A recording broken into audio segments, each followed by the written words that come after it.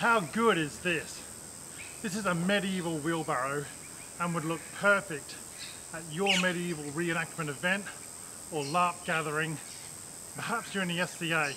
G'day everyone, today we're looking at the medieval wheelbarrow again.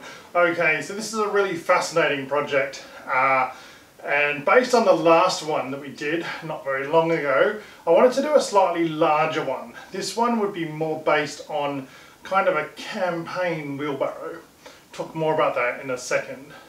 So the research on wheelbarrows is actually pretty thin. The two best sources that I have are Medieval Rural Life in the Luttrell Psalter. Sorry about my pronunciation there. And Medieval and Renaissance Furniture. So it's really interesting because the evidence does suggest that the wheelbarrow wasn't invented until around the 5th or 6th century. That's after the Romans left Britain. Prior to that, they were mostly using sleds. But a wheelbarrow is obviously a really useful kind of thing and would probably be put together based on local materials. And you do need some specialist tools and equipment, and we'll talk about that as we go.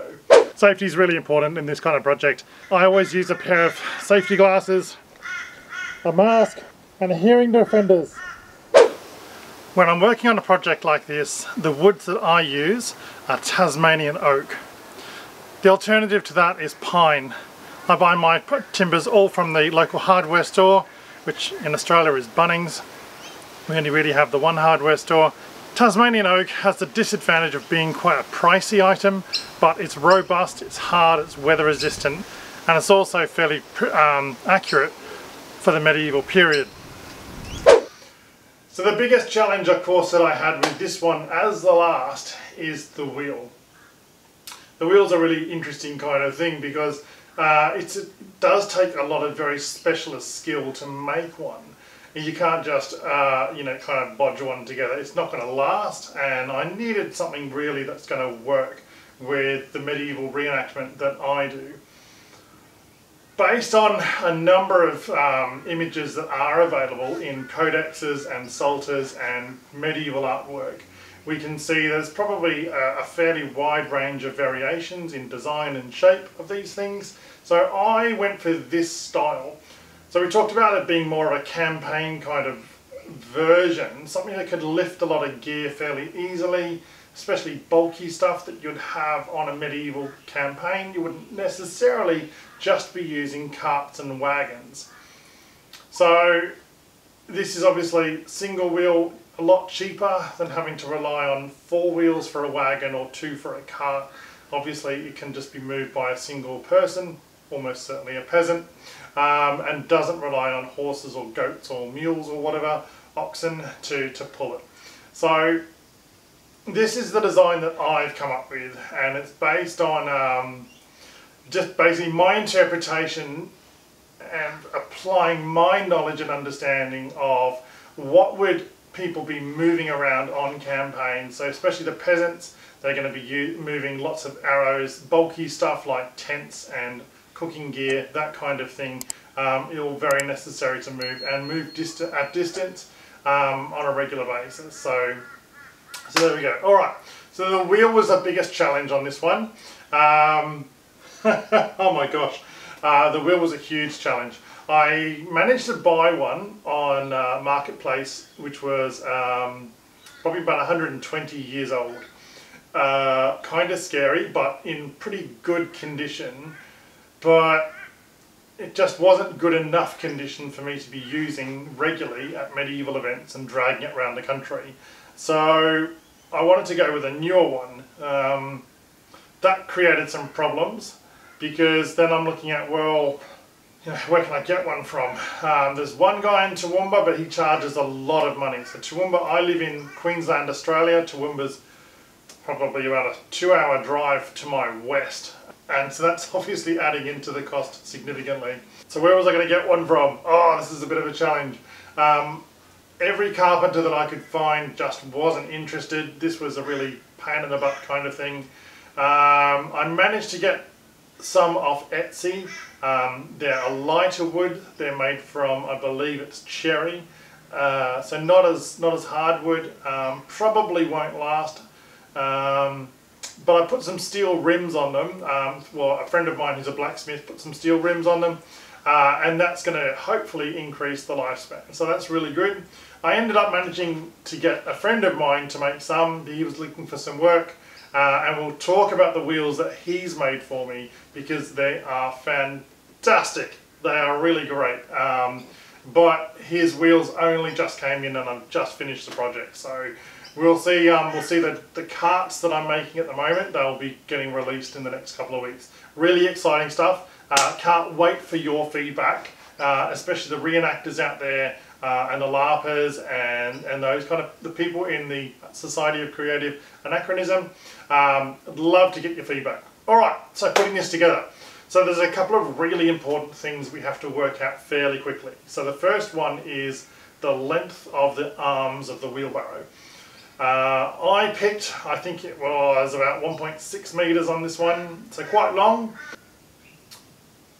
But then that seems to be plausible based on some of the iconography that's around. The first job that I decided to do is just basically concentrate on these arms. So we shaped them, and that gave us the handles, made it nice and comfortable, especially if you're going to be sort of pushing this around all day and moving long distance over it. It needs to have some sort of, you know, comfort to it.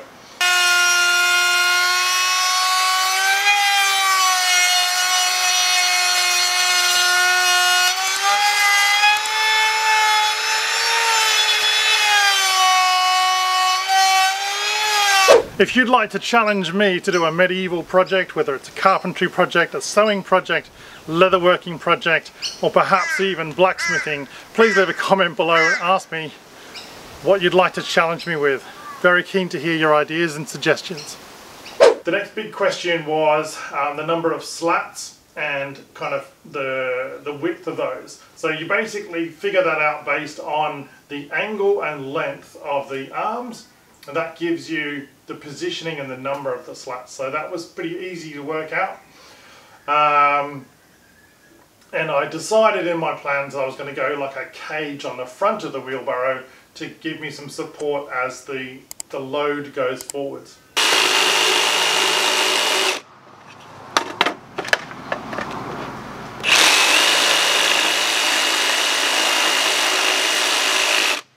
Alright, so to make that happen, I needed to cut some dados and also some mortises and tenons. So the dados I just simply cut with a circular saw, and that was set to a particular depth. That was really important. That gave me the kind of the cage at the front of the wheelbarrow and the legs kind of in the middle.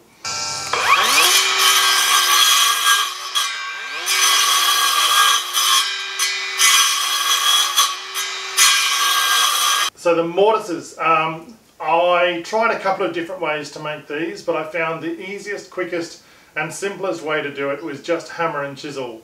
It sounds a bit old tech for me because I do like my power tools and I use them a lot and I understand that, but I found hammer and chisel worked really well, very, very effective, and it's just so quick. And you can adjust the depth and you can get to the right depth and shape that you want. Just super quick. So that was all done. I finished this off with routing and sanding just to give me kind of a bit more of a nicer shape to it and a nicer finish. Put those to one side.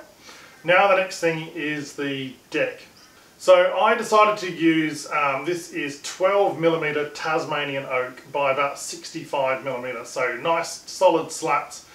The mortises are about 10mm deep on each side, so that gives me like plenty of strength in there.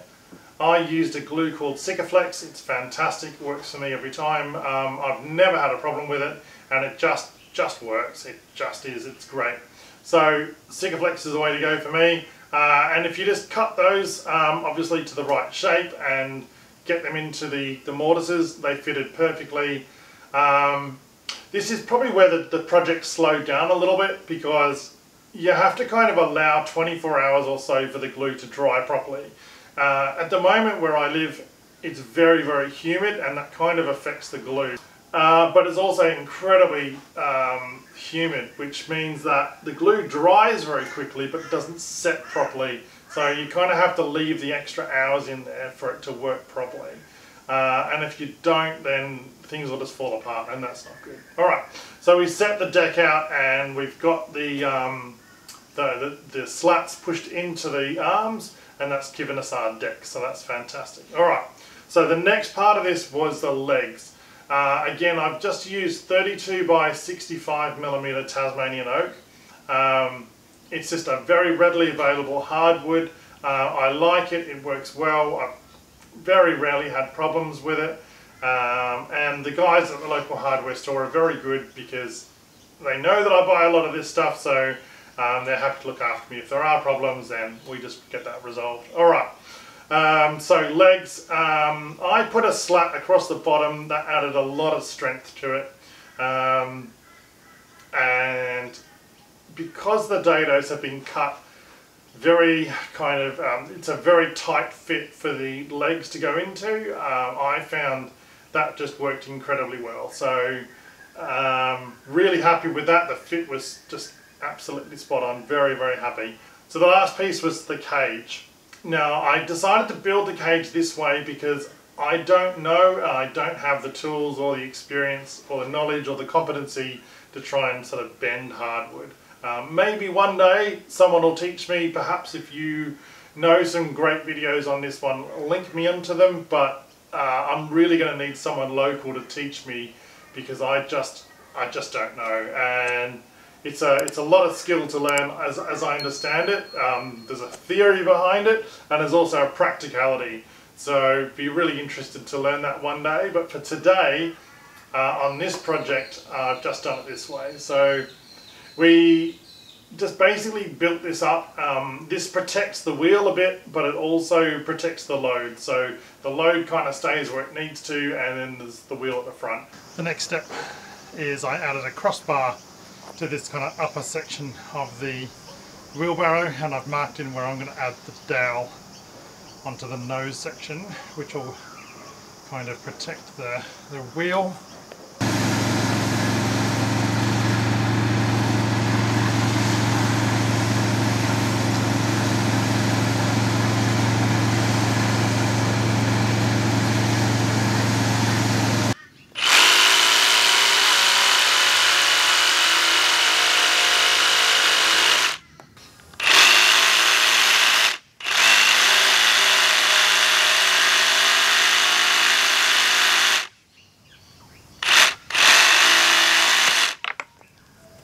And something like this, I think, is just it's a great little project to do. You can chip away at it like an hour a day across a week or a fortnight, and you've got a really fantastic item. And this is such a good item as well, this wheelbarrow, because it adds so much depth and immersion to your campsite. So if you're into D&D or LARPing or the SCA, that kind of thing, and you do events, something like this is fantastic to have because it just creates so much visual immersion, and the dynamic is really cool, but it's so functional as well. So around a medieval campsite, LARPing campsite, that kind of thing, you create this kind of, as I say, the depth of immersion, but you also, it's very relatable, it's understandable for people. Alright, so obviously in the real world, in the historical world, something like this would just be made from whatever bits of timber you can scavenge from a hedgerow, and maybe like an hour or two, a few hours to make one. Bind it together with maybe some kind of natural fibre cordage or rawhide, that kind of thing. They didn't really have access to nails. Nails are incredibly expensive, made by blacksmiths. So it would really just be that. Glue could be used. You could use like a cheese glue or something, but you'd need a specialist wheelwright to create the wheel for you. Alrighty guys, I'm just so happy with this. Hey, like, I mean, it's just come out so well, and when you look at it, it's really good. But from a practical point of view, you know, this is working really well for me. I'm really excited about it. Can't wait to get it out to events. I will be at Abbey 2024, definitely, because it's my birthday. So I will definitely be there. So if you guys are going, drop a comment below. I'm really looking forward to seeing you. I've seen some of my friends there before, and it's really great. It's a fantastic opportunity to catch up with everyone, and I really just can't wait. It's something I'm really looking forward to. So hopefully we'll get some tents there this year. I'd really love to, but there's a lot going on in my personal life, and I just don't know if I'm going to get the group at the point where we can go to the events, or maybe that's going to be like a 2025 thing. Who knows? Who knows what the future's going to bring. But if you are going to Abbey, drop me a comment below. Really like to see you there. All right, guys. There we go. That's the video. Like that's the build. It's really simple and straightforward. If you want plans, please leave a comment. Just say the word plans, and I'll see if I can get some plans made up. Otherwise, really fantastic to see you guys all, and can't wait to see you in my next video. Alrighty, guys. Thank you so much for watching. Please like, subscribe, and share. And I'll catch you in my next video.